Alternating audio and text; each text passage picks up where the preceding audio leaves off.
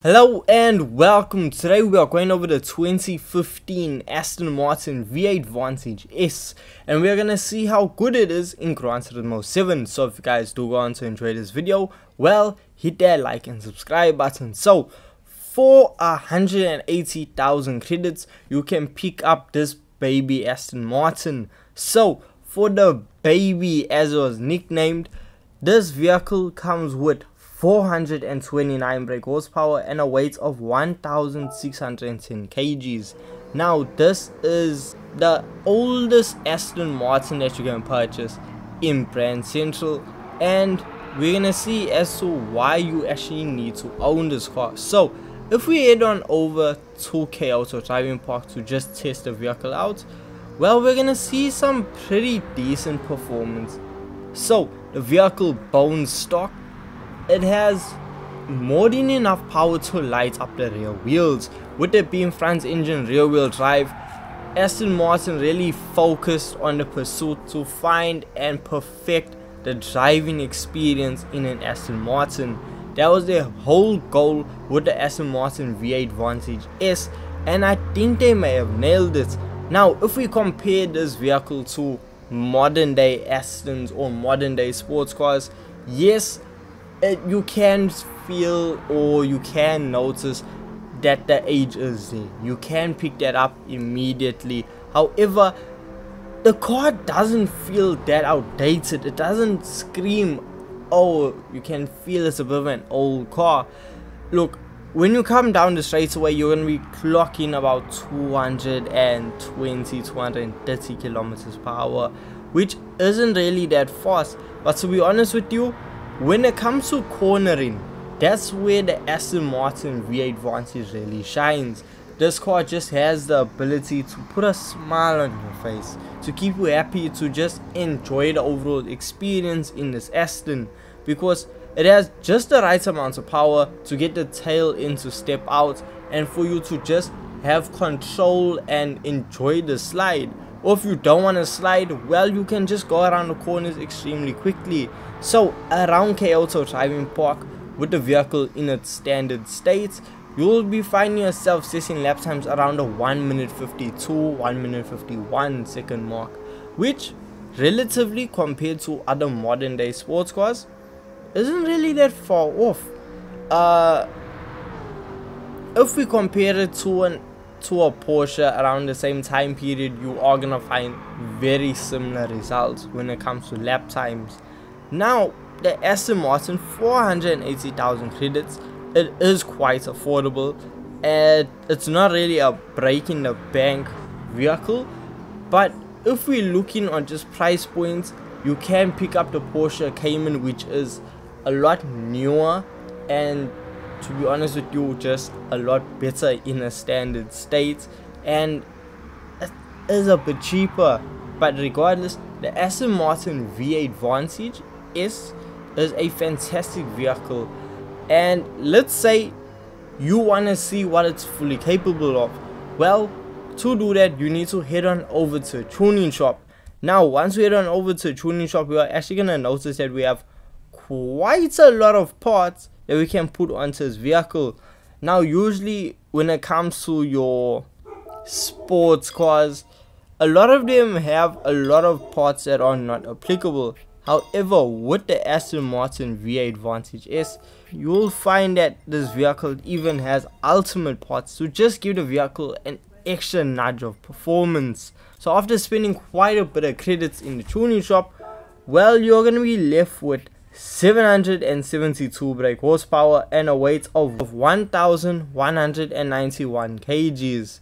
Now this, on paper, I can tell you right away, is going to be a super fun vehicle.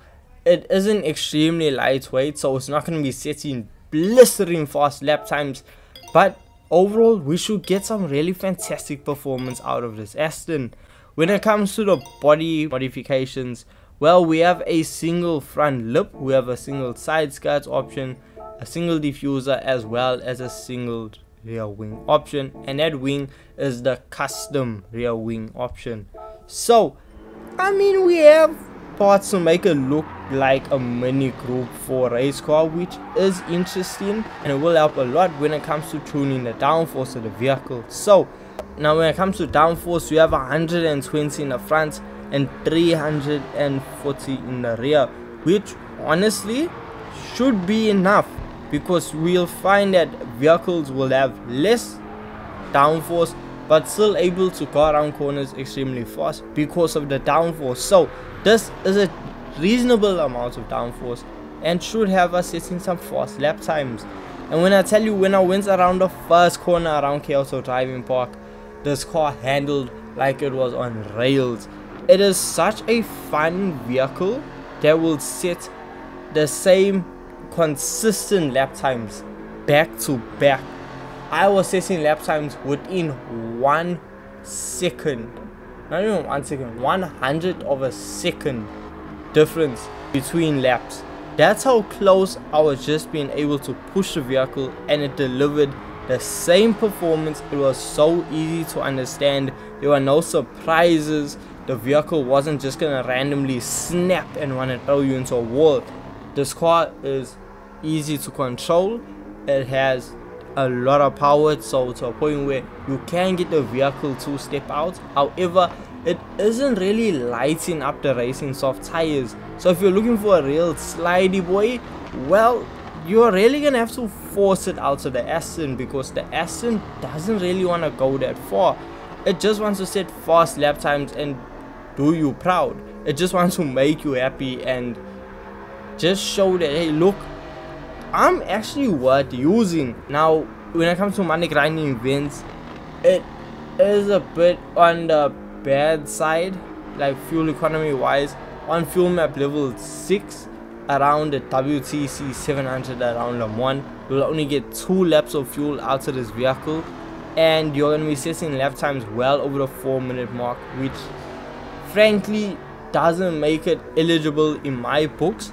However, it's still a good option. When it comes to the other events in Gran Turismo 7, well, it's actually really good. It's very competitive, and overall, for cost effectiveness, it does what it needs to do, and it's really up there with one of my favorite Astons. I'm not even gonna lie to you, it's really good. And the fact that a lot of people just skip over it because they see, it's old, it's a bit outdated, no one gives it a chance. However, that's not the case. You're missing out on quality.